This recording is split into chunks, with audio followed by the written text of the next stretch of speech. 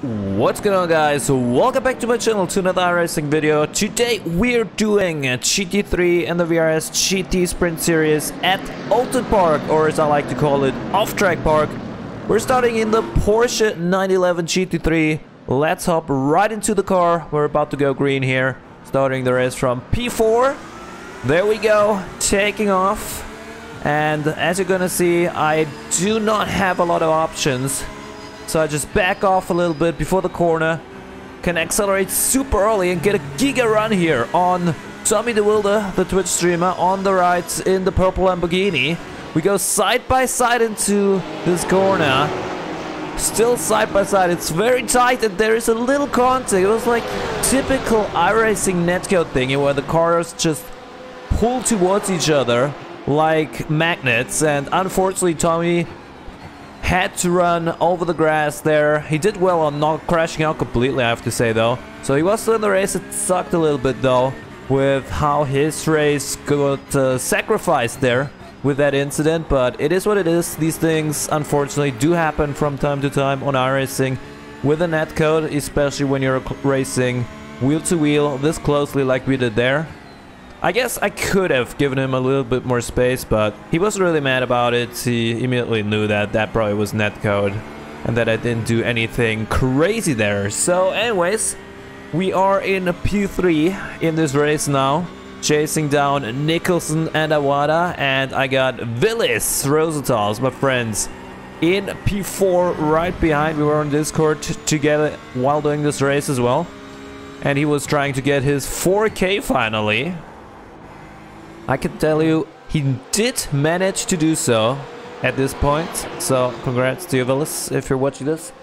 But yeah, we were trying to stick with the leaders here, and I have to say, I was quite surprised by how quick they were. In general, I think there's a lot of time to find for me here at Oulton Park still this week. And especially Nicholson was just on another level.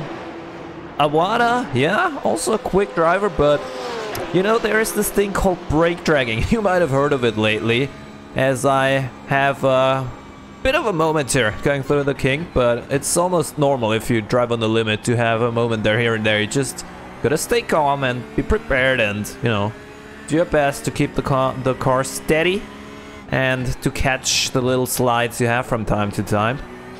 But yeah, we were kind of struggling to go the pace of Nicholson and Awada. However, the first lap was a bit worse. I think I warmed up a bit towards the second lap here and felt a bit more comfortable already, and it looked like I was closing in a bit again, at least on Awada. Half a second the gap from him to Nicholson. A lap later, we can see Awada here going through Druids, and he has a massive slide. No idea how he managed to catch that.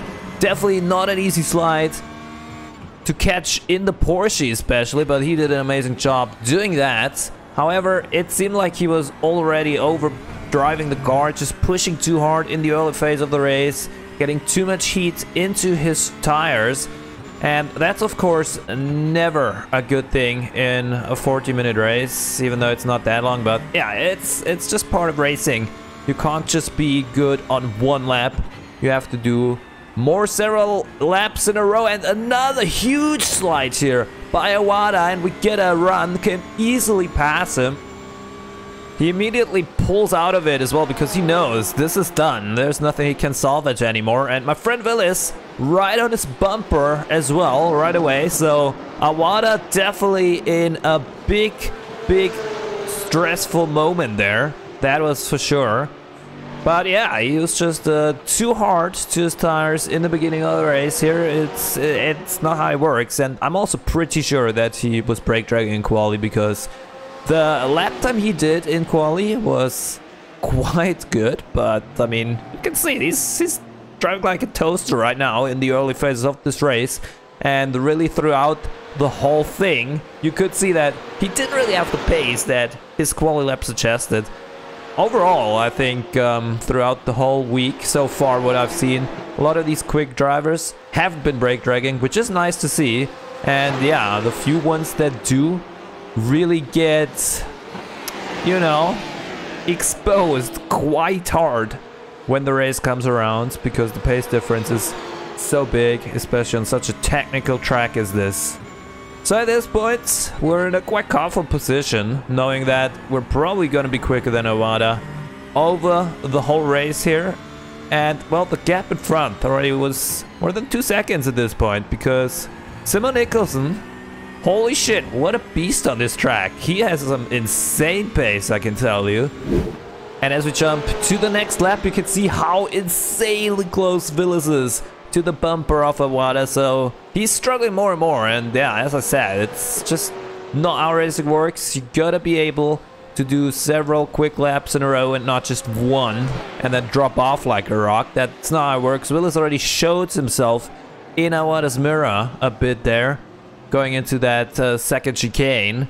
However, it's not quite enough yet for him to go by, but I mean, look how close he is. I don't think it's gonna last much longer for Iwata to be on that podium holding position there. And we're going through Druid, so you can see the guy in the solo Porsche going super wide onto the grass. Willis gets side by side with him into the final corner, and this on the inside, and manages to pass him. Easy overtake for the Latvian Donkey Master. So yeah, that was going quite well for us, I have to say, apart from Nicholson just running away. And then kind of a boring race until the end. Lap 24, and you can see that purple Lambo with Tommy the Wilder.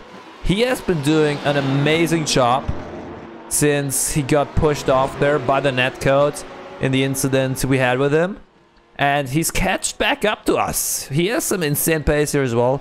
If there's anyone in this race that had the abilities to keep up with Nicholson, who at that point was nearly 10 seconds ahead of us, then it definitely would have been Tommy. So yeah, very, very stunning pace, and we had 2 more laps to go, including this one, and he was super close to us. So I was under pressure, big time. But at the same time, on a track like Oulton Park, that's actually quite a chilled situation as well.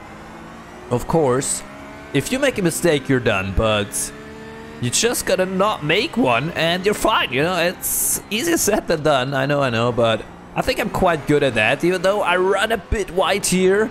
So Tommy might be able to get a run, but he's not quite close enough, I think. Nope, that's not gonna be enough for him to send it into the second chicane. So that maybe was a little bit lucky, but it also wasn't a major mistake that I made there. But yeah, he's so close. It's definitely a lot of pressure on me. If I make a tiny mistake, it's done. But without a mistake, it's nearly impossible to overtake unless you have like a major pace advantage. And he was a lot quicker than me, but not much enough, or not enough to actually be able to just drive past me here. So yeah, I was basically aware of that. And you could see the marshal on the pit wall waving the white flag there. So we're on the final lap now here at Oulton Park. I think I was quite fine in terms of off-track management as well in this race. So I could afford to take 1 or maybe 2 if I really needed to. But I didn't really feel the need because I knew I got this in the bag. I can do this. Just need to focus on the apexes, on the corners, on the braking zones, and do my thing, you know, and I will be fine. Going a bit deep, just slightly into the hairpin here. But that was not enough either for Tommy to really get into a good attacking position here. One final time through this very tricky first chicane here. I think it's called Britain's, right? Yeah, not easy, especially with that harsh curb on the left-hander that you have to go over under braking. That's really a tricky spot on the track. Second chicane also properly taken here by myself, and yeah, it seems quite chilled. Just need a good druids now, and we will be fine, and Tommy won't be able to send it into the final corner. And that's looking quite comfortable, yes. So we've got an easy win up front for Nicholson, even though in the end, under the pressure of Tommy, I was able to do Nicholson's lap times. But yeah, still, overall, quite impressive performance by him.